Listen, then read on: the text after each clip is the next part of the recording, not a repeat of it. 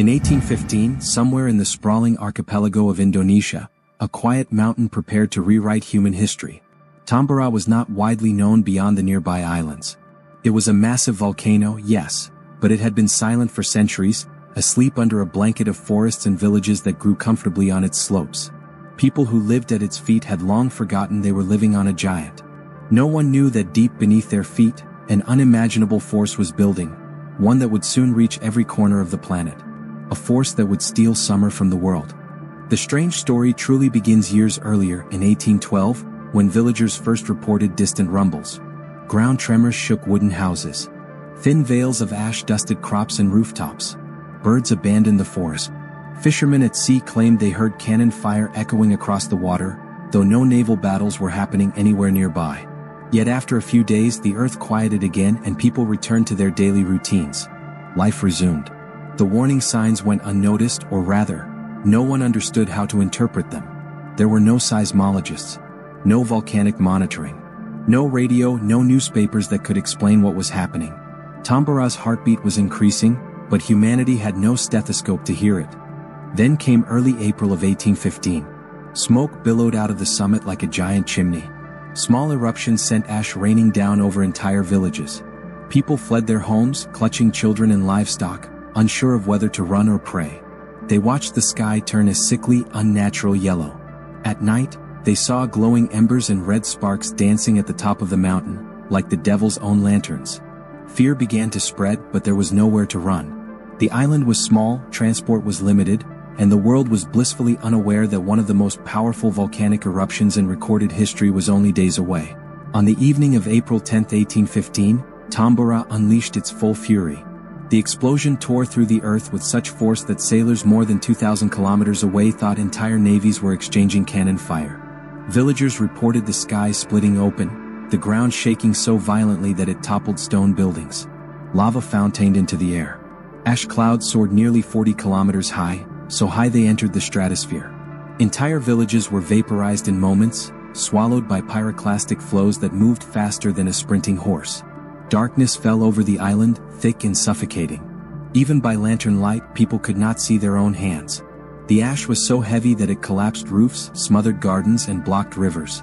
The eruption reduced Tambora's height by more than 1,300 meters, carving out a massive caldera that still remains today. But the destruction at the eruption site was only the first chapter. Above the earth, the ash and sulfur released by Tambora created something far more dangerous than lava or fire: a global veil. These particles drifted into the stratosphere, where they formed a thin, reflective layer circling the entire planet. Instead of falling back down like ordinary dust, they stayed suspended for years, blocking sunlight, bending the sky into strange colors and cooling the earth. And on the planet below, people began noticing something unsettling. The seasons no longer behaved like seasons. By early 1816 it was clear that something was terribly wrong.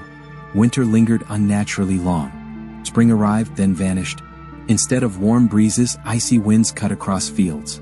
In North America, snow fell in June. Farmers watched their crops die before their eyes. One morning in July, people woke to find frost covering their fields as if it were late autumn. Lakes froze during what should have been the height of summer. Birds collapsed mid-flight, unable to survive the sudden cold. Families gathered around fires through nights that should have been warm. Entire harvests failed. Food became scarce. People who had never known famine suddenly faced starvation. Europe plunged into its own crisis. Endless rain darkened the skies, drowning fields and destroying crops. Rivers overflowed. Wheat rotted in the ground. Farmers plowed mud rather than soil. And with food supplies running out, prices soared. Bread riots swept across the continent. In Switzerland, starving villagers gathered outside bakeries, shouting and threatening violence. Across Germany, mobs stormed grain warehouses. The wealthy locked their doors. The poor were left to choose between stealing or starving. But the disaster wasn't contained to the west. In India, the monsoon collapsed entirely, only to return with catastrophic flooding. These water disasters created stagnant pools that bred disease.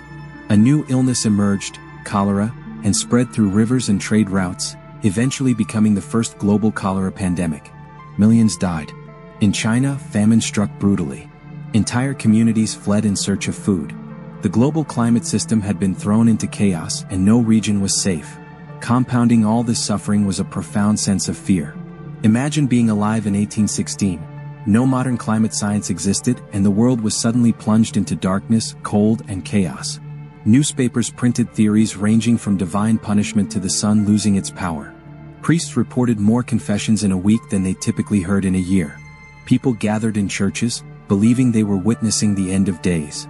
They studied the sky, watching as it turned strange shades of red, orange, and violet, colors caused by volcanic ash scattering sunlight, though no one understood that at the time.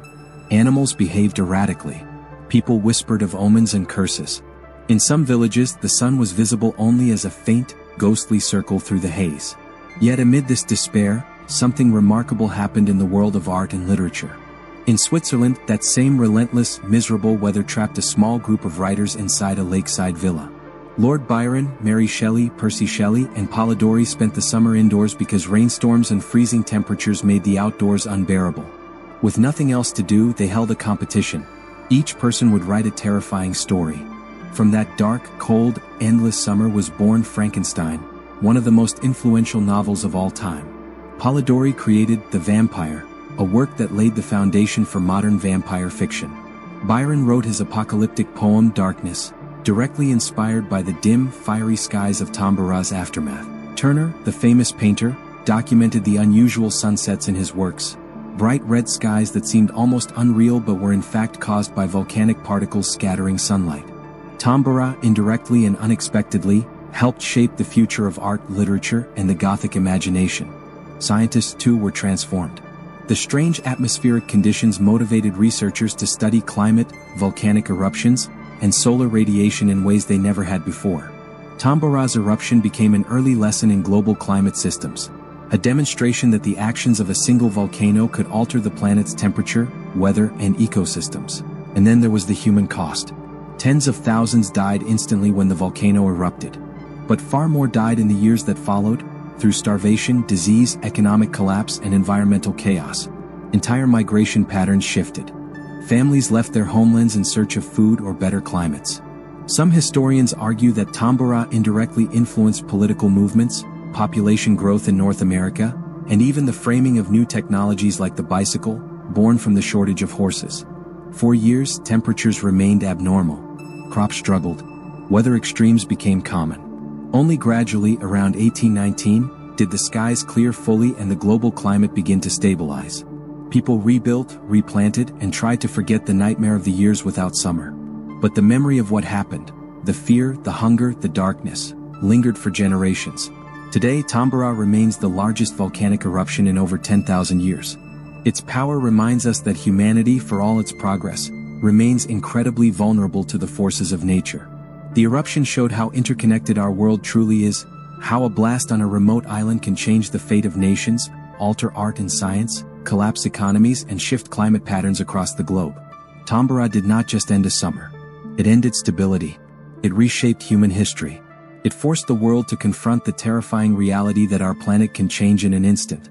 And it left behind a warning written not in words, but in ash, that nature is vast, unpredictable, and capable of rewriting the story of humanity with a single eruption.